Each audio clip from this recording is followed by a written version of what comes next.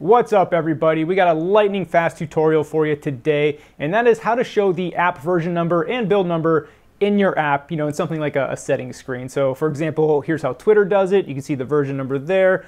Here's Uber's example down in the slide out menu. And then you also see how YouTube does it. So pretty much every app has this. And some of the reasons you'd want to do this is, when your app's out there and customers have it, not everybody updates their apps all the time. So if a customer has an issue, you want to know what version number they're on. And there's many other reasons, for debugging purposes as well. So let's dive in and I'll show you how to display your version number and your build number. As always, we start with a quick overview of the starter project. Not much here, just a view controller. I made the background this, reddish, orangish, pinkish color.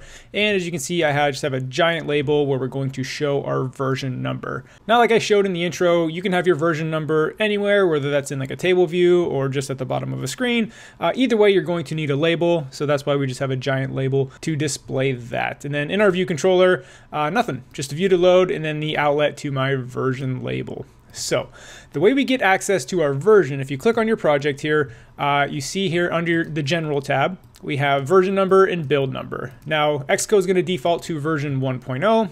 A very common way to version is called semantic versioning. If you're not familiar with that, I won't go into that now, but I'll leave a link in the description. But essentially, it's major release dot minor release dot patch. So, for example, the app I'm working on, we're not fully released yet. We're just building it out. We haven't launched. So we're on something like this, like 0.2.4, right? So again, major release, minor release, patch. So when we do launch, like the official one, this will be like 1.0.0. And then you can change your build number here, 1, 5, whatever you like. So let's go back to our view controller here and start typing the code we need to actually get into this version number. So here I'm going to type out the function and we'll come back and explain it as usual. All right, so here is the basics. We're going to build on this a little bit, but essentially what we're doing here is we are getting into our bundle.main.info dictionary. Now, all this is your plist right here. So back to the view controller. Now we are force unwrapping this, and as a rule of thumb, you want to avoid that. But we know we have a plist, so for the sake of this tutorial, we are going to force unwrap that. But to be fully safe, you could do an if-let or you could guard it, do all that stuff. Same thing here with the version.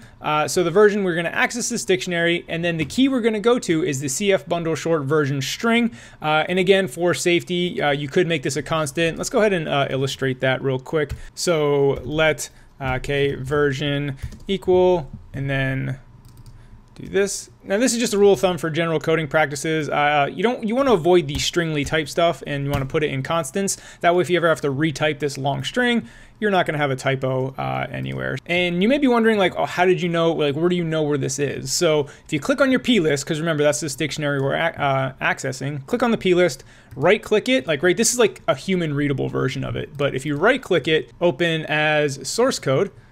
And now you get like the actual code of what the plist looks like. So basically, like, it's a dictionary, like we said, and then dictionary is just keys and values. So here's the key, and then here's the value, key, value. So here you see we are getting the CF bundle short version string for the key, and the value we're getting is going to be 0.2.4, which if you remember, that's what I updated it to when I was describing semantic versioning. And then here you have CF bundle version, and that is going to be 5. That is the build number that I updated to here. So now that you know kind of where we're getting all this stuff from, let's go ahead and add the build number to it here. So let's just go let k build number equal, and then if we want to be really sure we're not going to have a typo, you can go to your plist, find the key, copy, and then paste that in here. And then now we can do let build equal dictionary, and then we're going to do our k build number, and then that is going to be as a string.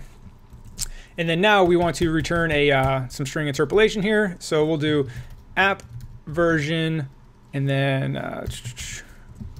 version, and then comma, well, we'll just put the build number in parentheses after it, /build.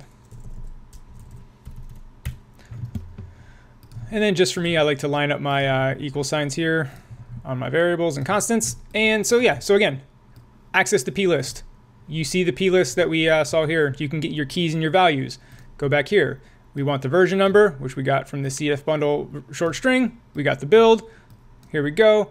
And then now we are returning, the string we are returning for get version is this app version, and then we're going to plug in the version and then the build in parentheses.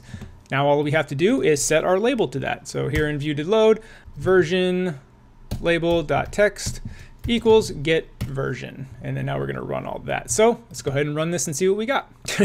And I messed up my UI. I forgot I set up my UI just for the numbers, not this long sentence. So let's go ahead and get rid of this app version aspect of it and go ahead and do that. Now we're just gonna have the numbers. And there you have it. There's our version number, the 0.2.4 with our build number in parentheses. And again, as you just saw, you can format this string however you like, however you want to present your version. But there you go. Like I said, it is pretty much every app does show the version somewhere. It is good for customer service. If customers have issues, you want to, find out what version they're on so you can help them. So yeah, that's how you show the version in your app. If you like what I'm doing here, consider subscribing. I put out new tutorials all the time. See you in the next one.